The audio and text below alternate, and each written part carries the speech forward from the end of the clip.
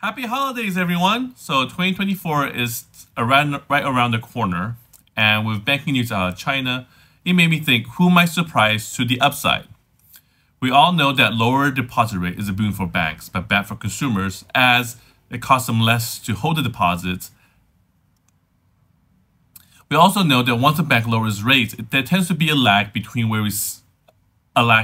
the deposit rates coming down versus the lending rate going down. Hence, we'll see a temporary compression of net interest income, especially important as mortgage will be repriced in January and most likely to see a 0.1% drop in interest rates as the LPR drop year over year.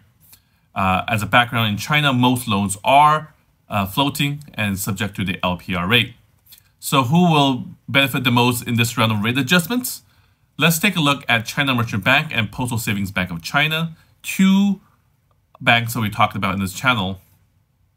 If we turn to page 198 on China Merchants Bank interim report, we'll find that the amount that CMB has to repay to its customers, this repayment we can think of as when consumer deposit comes due, and it's likely that they'll reinvest the proceeds.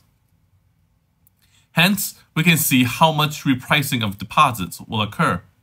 The ratio of deposit coming due in the next 3 to 12 months from October 2023 to June 2024, CMB will be repricing 23% of its deposits, of which 13% will have not been reported, given now that it's past Q3. The same exercise, if we do it for the Postal Savings Bank of China, we'll see that 59% of deposits will be repriced, of which 47% has not been reported.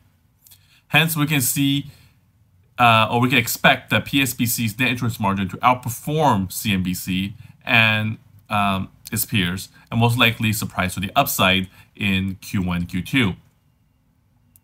As holiday present, I've done the exercise for a lot of the major banks in China. I hope that this will help you do an industry comparison, especially if you own a different bank, to see how much will be repriced and see what the impact on net interest margin will be for your bank.